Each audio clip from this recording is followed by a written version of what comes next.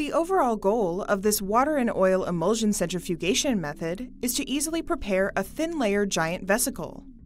This method can help answer key questions in the synthetic biology field, such as the creation of an artificial cell based on a giant vesicle.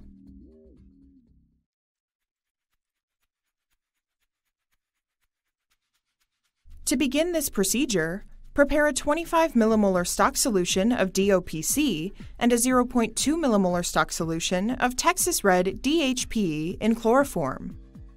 Next, form a lipid film on the inside surface of a 5 milliliter glass vial by evaporating a mixture of the DOPC and Texas Red DHP stock solutions under flowing nitrogen gas.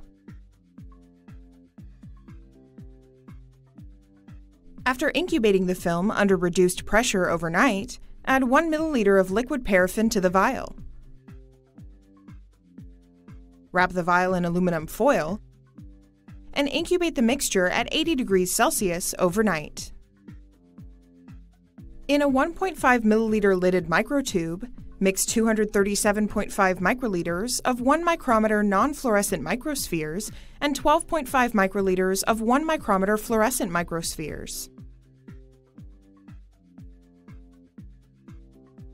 Now, add 64 milligrams of sucrose, followed by 125 microliters of 1 molar tris-buffered solution and 875 microliters of deionized water to the microtube.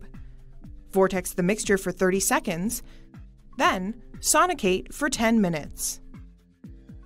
After preparation of 10 milliliters of a tris-buffered solution, place 1 milliliter in a 1.5 milliliter lidded microtube.